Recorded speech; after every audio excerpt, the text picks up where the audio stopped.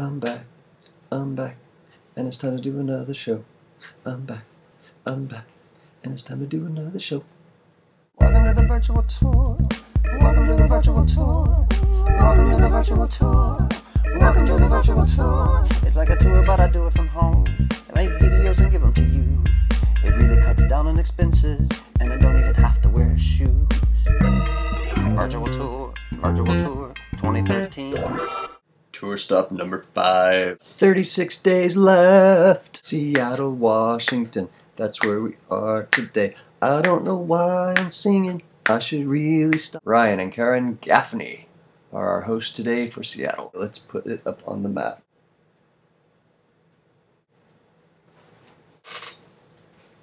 Starting to look like a real map. Real tour map. Seattle. There you are.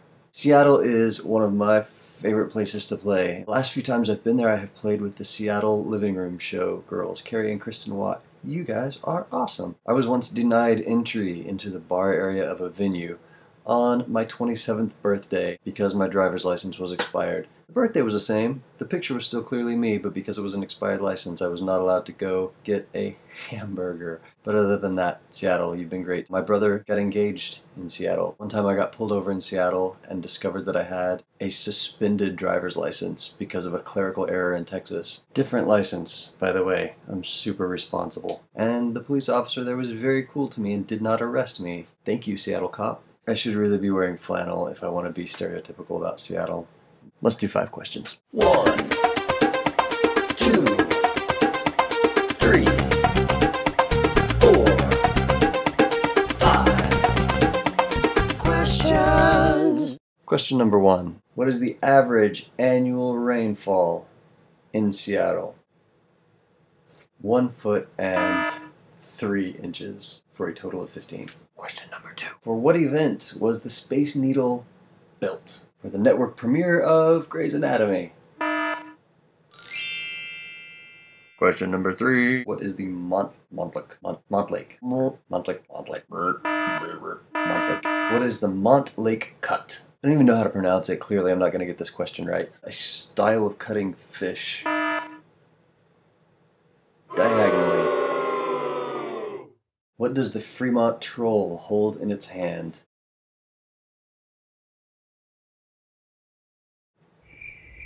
A cup of Starbucks. 5. Who was the city of Seattle named after? I actually know this. I wrote a song about Seattle once. Arthur A. Denny settled the city of Seattle, but it was named after a Native American chief. It wasn't spelled Seattle. It was spelled actually in figures that we don't have in the English language, and they named the city after him.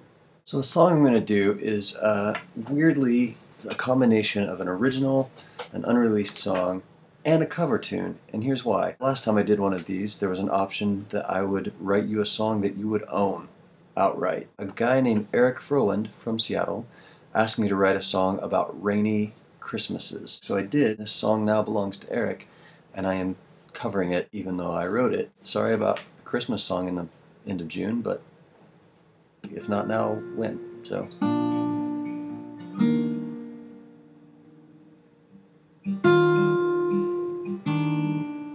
Seven degrees between everyone's dream and the clear wet truth racing down windows and screens. But if I could open my heart to the breeze, I bet we could get a few raindrops to freeze.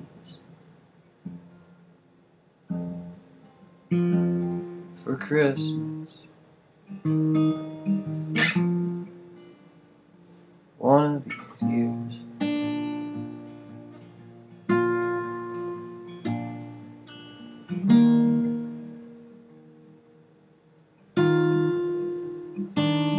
I don't need a week worth of shovel and sleet. Just one night of white would be plenty for me. And I'd stumble outside and look at the sky and wish you could come. come back just one more night. Maybe for Christmas, one of these years.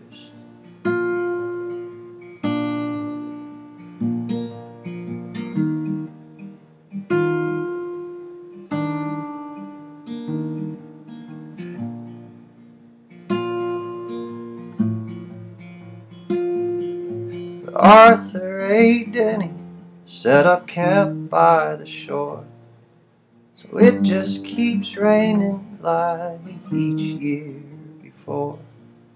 And if you can hear me above all the storms,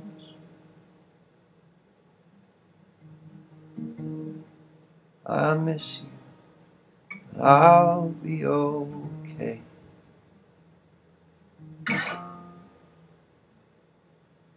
Maybe for Christmas,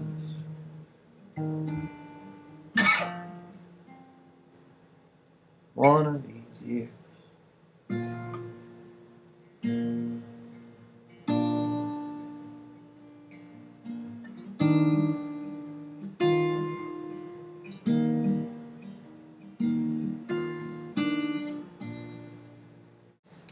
Thank you, Seattle. Thank you to today's 10 pledgers: Shannon Marshall, Mark Rakes, Dan Sullivan, Gina Massel-Castater. There's always one. John Cope, Jules Foss, Daniel Kamas, Alyssa Medrano, Bernard Kenyon, Timothy Zila. Thank you guys so very much. We will see you soon. I believe Dallas is next up on the list. If there were any rhyme or reason to this thing, this would not be it. See you next time. Virtual Tour 2013.